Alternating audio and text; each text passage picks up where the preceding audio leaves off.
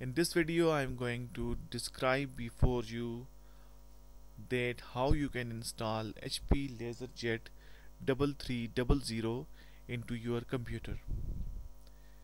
It is going to be a very simple method to install HP laserjet 3300 into your computer or laptop, and this method is suitable for both Windows 10 and Windows 7.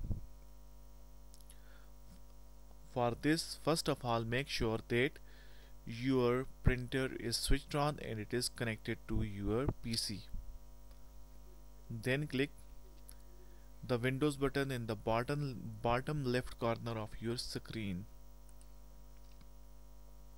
Then devices and printers.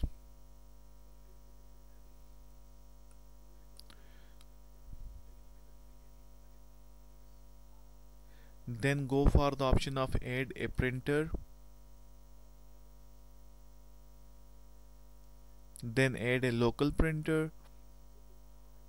From here, leave this default selection, which is LPT1,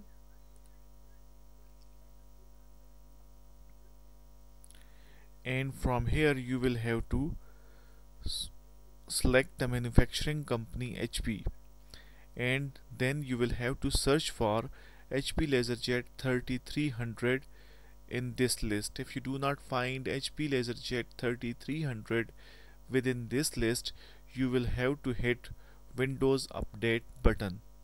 It will take few minutes that your list will be updated and you will be able to see your desired printer name in this list. Now search for HP laserjet 3300.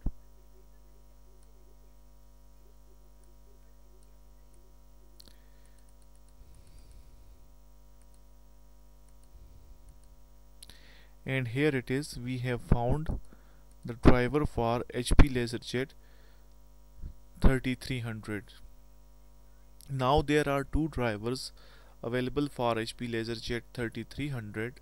One is HP laserjet 3300 series PCL5 and the other is HP laserjet 3300 series PS. Now what is the difference between PCL and PS? PCL and PS both are the printing languages. PCL is the abbreviation of Print Control Language and PS is the abbreviation of PostScript language. For Windows, PCL5 is the most appropriate language, so we will select HP laserjet 3300 series PCL5 and then we will click next button. After hitting 2 or 3 next buttons, your printer driver will be installed in your computer. I am not clicking next because I do not need this printer. So thank you guys for your precious time. Goodbye.